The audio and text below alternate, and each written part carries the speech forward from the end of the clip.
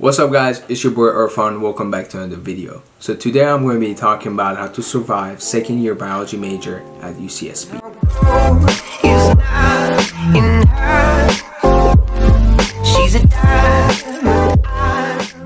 So first of all, congratulations for finishing the freshman year. I know it was difficult with the intro chemistry series, but so second year is going to be more challenging. There's definitely more challenges in your way because you have more course load. So throughout this video, I'm going to be give you tips how to survive those challenges, how to overcome those challenges. Because when I was at your shoes going to sophomore year, I knew it was going to be hard, but I didn't have a guide system that tells me what things I should do. So I'll be more than happily to make this video to help you guys out for your second year. Tip number one is to study every single day for all your courses. So if you have 4 courses, then you have to manage your time to study for all your courses. Maybe spend hour for Ochem, hour for bio, hour for physics, and like an hour for GE. You have to study every single day, so you don't want to get behind the pace. So some of the professors go fast, some of the professors go slow, so you have to catch up with their pace. Don't just waste your time, say, oh, I'll do it next weekend or I'll do it this weekend. You have to be on the track. Sophomore year is all about time management, like having the right set of like mind that's saying I'll be doing this today, and like I'll be finishing everything tomorrow is the best mindset in my opinion, because you want to plan everything so you know what your week is gonna look like. You don't want to just say, oh, I'll study like last week's notes today. Like, no. When they teach, you gotta study it the same day because you're gonna forget. It's all about memory. Like, you wanna refresh it. That's the best way you can survive in these type of classes. Number 2 is make a plan. Like, make a study plan. In my calendar, I have what times I'll be. So let's say I have classes from 8 to 12. I say, so go class 8 to 12, and like after 12, I'll get a lunch, and then after lunch I will be setting my times, how I'm going to be dividing my time for which course. So I usually, this is what I did, I usually studied Ochem first, because Ochem is like very, you have to practice a lot. So I spent like 2 hours on Ochem, and then I went to bio. So I spent hour on bio and hour on let's say physics, and an hour on my GE. So it all depends on how you want to arrange those timing, but make a study plan. Like, I cannot like, this is so important. A lot of people that made a study plan, they succeeded no matter what.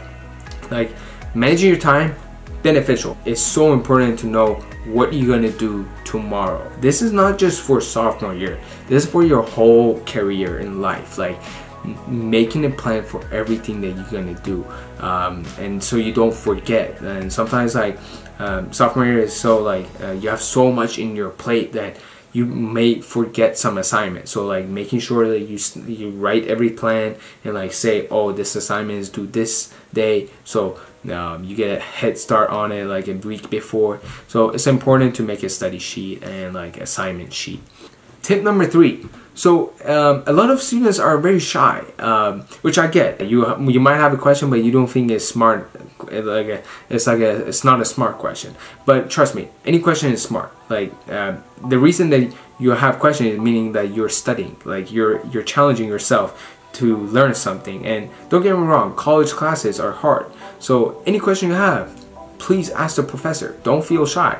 Go to their office hour and make sure you understand that concept. If they're teaching you that concept, they want you to know the concept during the test, right? So you knowing the concept will actually lead to you succeeding on that test day, on the final.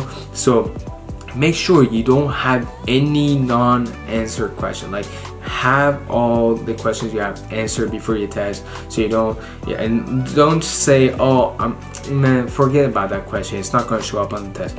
It's going to show up. Like, trust me, like there's some stuff that you say, oh, it's probably not going to show up, they always end up on your test. So please ask questions from your professor.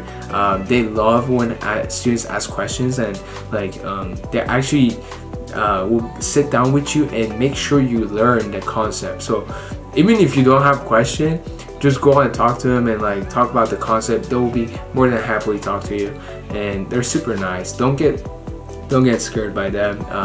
They always say, oh, don't waste their, no, they're there for you.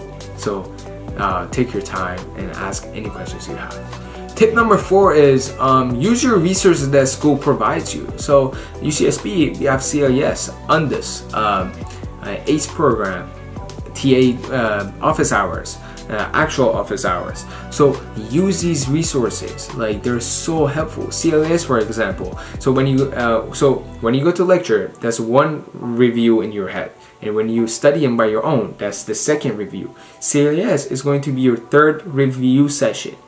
So imagine how important that's going to be for you. Like 3 times when you hear a concept, you automatically you're going to pick it up. And if you don't understand it like by CLES, there's UNDIS, so you can do it 4 times. And like the most important one for me was student session. So like we had like biology section classes, so like that was like we all got together and discussed like biology concepts, and it was the best thing because like I knew like if I didn't know something, a friend of mine would have helped me. So creating student sessions, like study sessions by yourself is super important. Like use your resources, use everything you can. Don't say I'm gonna study solo, like ISO. They say don't do that. It's not beneficial for you because there might be something that you didn't like catch up in the lecture, and your friend says, oh, it's super important, he mentioned it twice, it's probably going to be on your test. So study in a way that you can succeed. Like for me, I studied ISO study groups, I went to CAS. All these tips I'm giving you, I did them, so, and it worked for me. So like as a friend of yours right now, I'm telling you, do these and you'll be ahead of the game. Tip number 5, we always forget this one, meditation. So I need to work on this too, so don't get me wrong. Meditation is super important your sophomore year. There are a lot of course loads, like you will have so many hours of like studying and you get burnt out. You don't want that. So that's all I'm saying. Make a study plan so you at least know what your schedule is going to look like. And I'm sure you're going to have 1 or 2 hours free. Those 2 hours is so crucial to like use them wisely. Go out with friends. Go out to downtown Santa Barbara. Like eat dinner with friends, and like go like walk by the beach. And honestly, don't.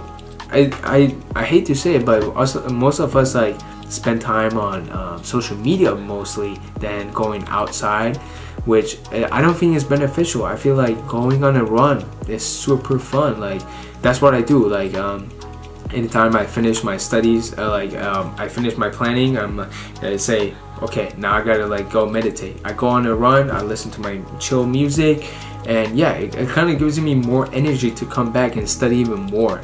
So meditation is super key. Use it. Don't stress. Like don't study 24/7. That's not what college is. College is about making experiences, like unique experiences. So like it's all about learning and gaining experiences. But yeah, so meditate, use all your resources out there. I'm sure rec center like at UCSB, they have some fun programs, like you can play soccer with your friends. So please do those. They're super fun, helpful. They'll get your mind off of the education stuff for a little bit, and it gives you more motivation to study. Like, so yeah, meditation is another key point. You didn't see that coming, huh? Did you? No, I got you. Okay, lastly, so this video was a general overview of what sophomore year is. I want to give you guys more deeply of like the 2 main courses of your sophomore year, so biology and Ochem. So I want to give you guys how I studied them and what were the ways I succeed in those classes, and I'm gonna like break it apart, what worked for me, what didn't work for me, so you guys have a better understanding how to approach those classes. And my last message is like, don't be scared of about sophomore year. This is another page of our book of like undergraduates, but don't worry about it. Like just try your best.